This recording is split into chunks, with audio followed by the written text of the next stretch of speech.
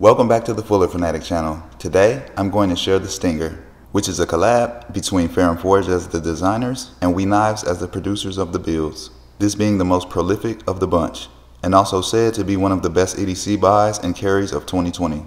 With a closed length of 4.1 inches, the Stinger is extremely pocket friendly, with a streamlined handle thickness of 39/100ths of an inch, and a true deep carry spring clip that can be manipulated in and out of pocket with one hand and or be toted around as a fifth pocket carry. Comprised of a liner locking stainless steel frame with G10 overlays and a G10 spacer that wraps around the butt of the handle. The clip is utilizing a single screw mount, and in this case the G10 has been milled out so the clip and screw are both recessed. The clip is right hand tip up only, which I believe is due to the ingenious direction Ferrum Forge took to minimize the exposed hardware. The visible body screws merely hold the G10 to the actual underlying frame, while the hidden screws tap into the standoffs and hold the spacer's placement, along with body pins which provide the Stinger's true rigidity within the build. The Stinger has two means of deploy, the initial being the very minimal and non-obtrusive flipper tab, very similar if not the same to the mini Archbishop, in the fact that it's barely even there, but works so well. Both push button and light switch methods effectively send the blade into lockup. And as we look at the blade, you will notice a fuller, and some would say a slot or a nick. But this is fully functional and my favorite deploy option as well.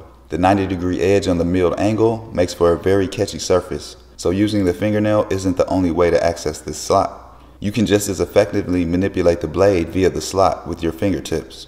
Due to the G10 overlay and lack of any pressure applied to the lock bar, all thumb flicks are super easy to pull off without the thought of any finger placement whatsoever. Even though I'm left-handed, flicking and deploying a knife with my left hand is the most awkward feeling because I learned with my right. But with this design, left-handed deploy isn't difficult or problematic.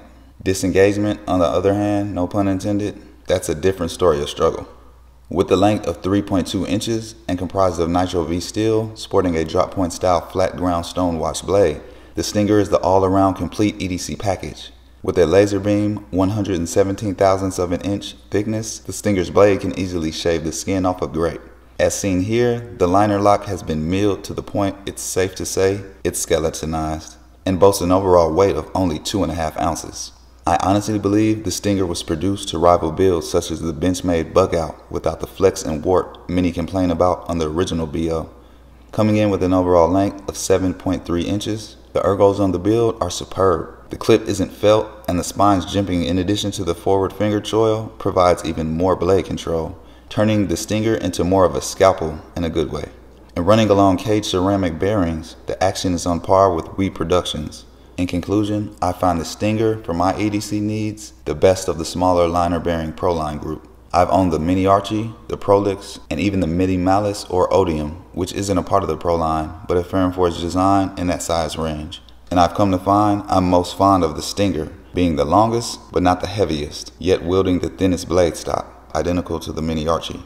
And the slot is also a nice touch and change up from the signature opening hole. So overall, the Stinger takes the win. Let me know in the comment section below which build best suits your EDC needs, as well as which one looks the best to you. Please share, like, comment, and sub to the channel. And with that, I'll be signing off from the Fuller Fanatic.